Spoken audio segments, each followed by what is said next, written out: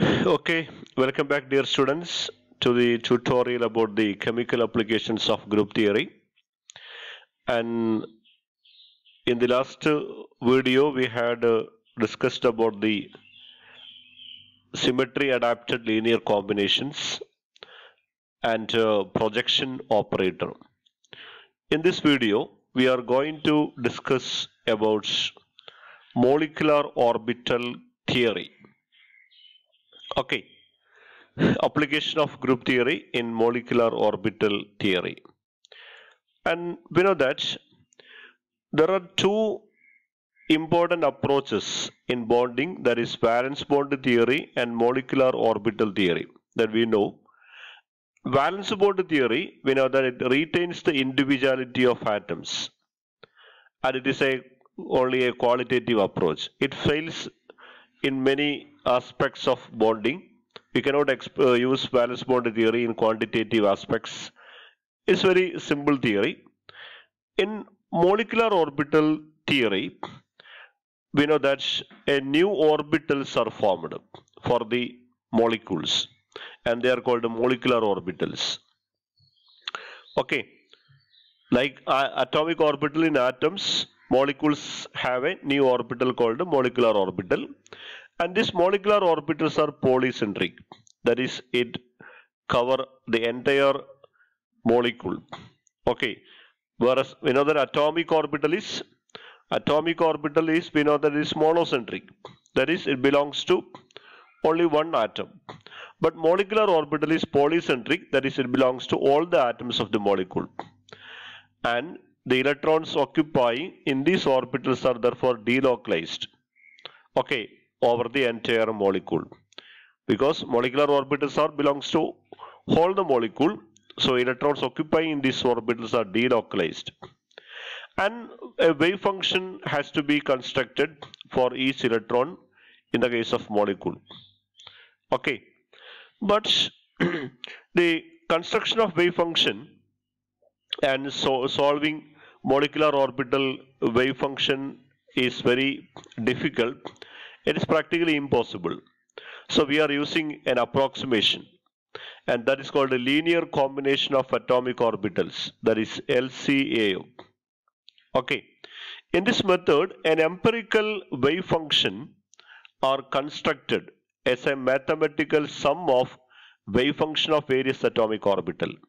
In LCAO method, an empirical or we can say a trial wave function is constructed as a mathematical sum of wave function of atomic orbital. For example, if we have two atomic orbitals, then we can construct a linear combination of atomic orbital psi is equal to C1 into phi1 plus C2 into phi2, where C1 and C2 are constants and phi1 and phi2 are the AOs, atomic orbitals, two atomic orbitals. Okay, and we know that our Schrodinger wave equation is H cap psi is equal to E psi, and this can be rearranged as H minus E into psi is equal to 0. Okay, substituting the value of psi here, psi, we know that we are written as a linear combination, that is C1 into phi1 plus C2 into phi2. Substitute this here. So we get C1 into H minus E into phi1 plus C2 into H minus E into phi2 equal to 0. Okay. Multiply by phi1 and integrated over the entire space. In the above equation, multiplied with phi1 and integrated over the entire space. And we get C1 integral phi1 H minus E phi1 d tau, that is entire space, plus C2 into integral H minus E phi2 is equal phi2 d tau is equal to 0. But we know that the integral phi I h phi I d tau is denoted as HII. Denoted as HII. It gives the energy of atomic orbital phi I. Okay, that is the integral phi I h phi I d tau is denoted as hii, and integral phi I h phi j d tau, phi I h phi j d tau is denoted as hij. It gives the energy of interaction between phi 1 and phi 2. Hii gives the energy of atomic orbital phi 1, phi I. Hij gives the energy of interaction between phi 1 and phi 2. And Sij is equal to integral phi I phi j d tau. It is called the overlap integral. This is called the overlap integral. Okay. Are you clear? We know that integral phi I d tau is equal to 1 because atomic orbitals are normalized. Okay. Applying the above definition, we can try. That is, our equation is C1 into integral phi 1 h minus e phi 1 d tau plus C2 into integral phi 1 into h minus e phi 2 d tau. This equation can be written as, here C1 into, this we can write integral, the first term become C1 into integral phi 1 into h into phi 1 d tau, and that we can write as h11. And the second term is C1 we can take it outside, integral phi 1 e phi 1 d tau. Energy is a constant, we can take it outside. Therefore, this become, we can write this as, this is equal to E into integral phi 1 d tau, that is equal to E, because integral phi 1 into phi 1 d tau is equal to 1 because wave function is normalized. So we get h11 minus E. Similarly, the second term becomes C2 into, the second term is, C2 is outside, integral phi 1 h phi 2 d tau, and that we can write it as h12. And the second term is E into integral phi 1 into phi 2 d tau. This we can write, it is S12. Okay, so we get C1 into H11 minus E plus C2 into H12 minus ES12 is equal to 0. Similarly, by multiplication with phi 2 and integrated, we get by multiplication with phi 2, the equation become C1 into integral phi 2 into H minus E phi 1 d tau, that is the first term, plus C2 into integral phi 2 into H minus E phi 2 d tau, that is second term.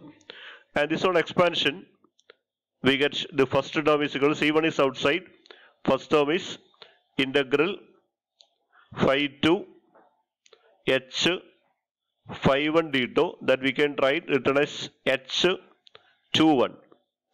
And the second term is E into integral phi 2 into phi 1 d tau, and this we can write ES21. Okay, so the first term is C1 into H21 minus ES21, and this one expansion, we get C2 is outside, integral phi 2 into H phi 2 d tau, that is equal to H22, and the second term is E is taken outside, E into integral of phi 2 into phi 2 d tau, that is, this is equal to 1, therefore it is equal to E. So we get C2 into H22 minus E is equal to 0. And these equations are a linear equation in C1 and C2, and these are called a secular equation that you have already studied. And a trivial solution of this equation is C1 is equal to C2 equal to 0. And there is a non-trivial solution. Require that the determinant H11 minus E, H12 ES12, H21 ES21, H22 minus E is equal to 0. And this is called the secular determinant. And by approximating or evaluating the value of H11 and H21 and S21 by approximation method, variation method, etc., we can calculate the value of E. From the value of E, we can calculate the C1 and C2, the constants C1 and C2. In this way, we can construct the linear combination of atomic orbitals. Okay, and for the above equation, only 2 atomic orbitals involved. We get a second order equation. If there are many more than 3 atoms or atomic orbitals involved, the determinant will be very complex. It's very difficult to solve. Polynomial will be an n order polynomial. So very difficult to solve. In that determinant also very difficult to solve.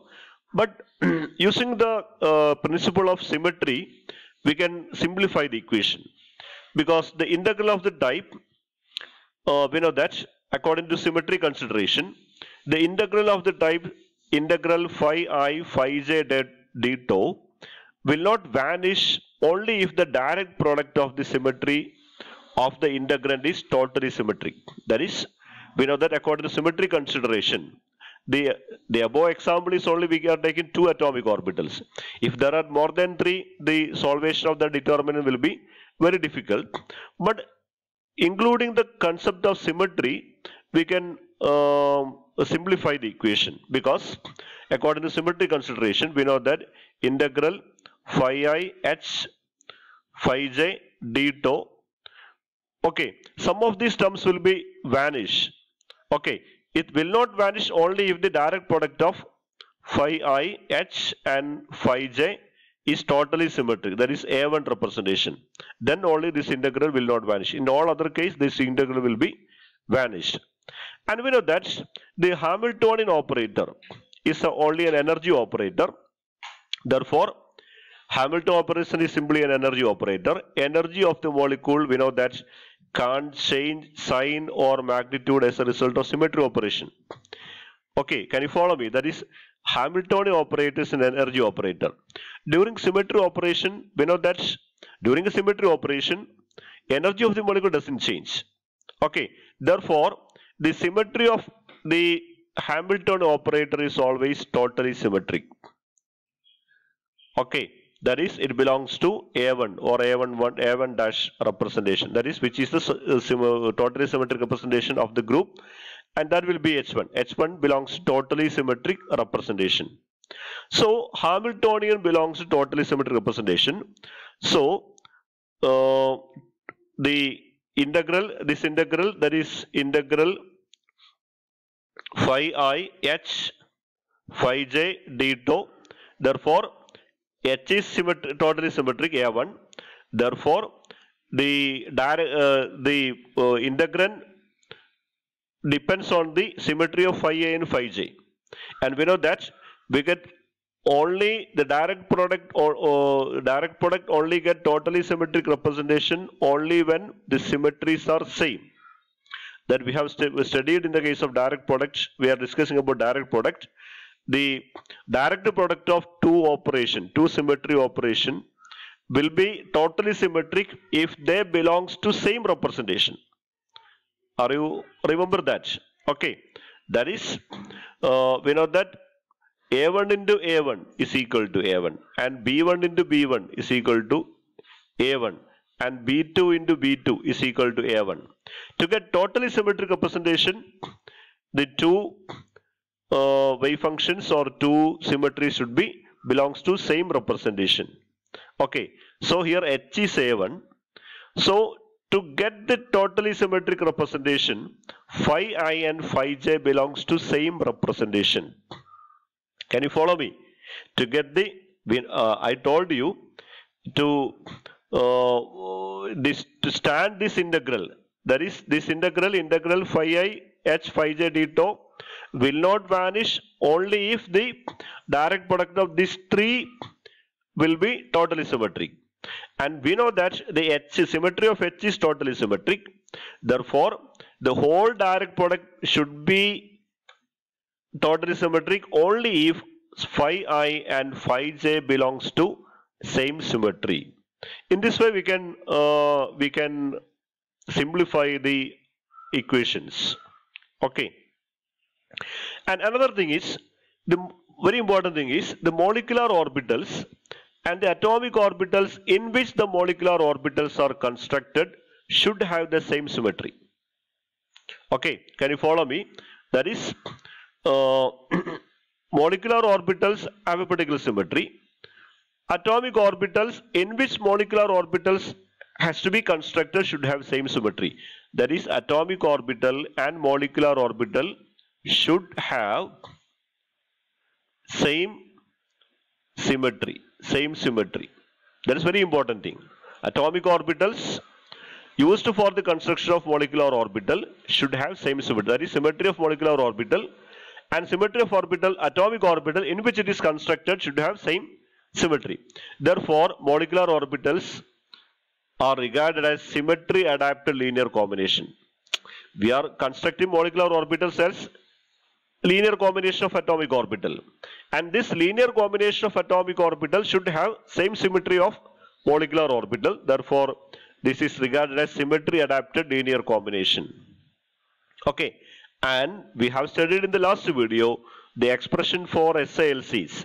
Symmetry or adapted linear combination can be generated by applying projection operator. In the last video, we have studied that the SILCs can be constructed by a simple mathematical operation called projection operator. Okay, how this projection operator works and how this molecular orbital constructed, we can discuss in the next video. Okay, till then, bye. Thank you.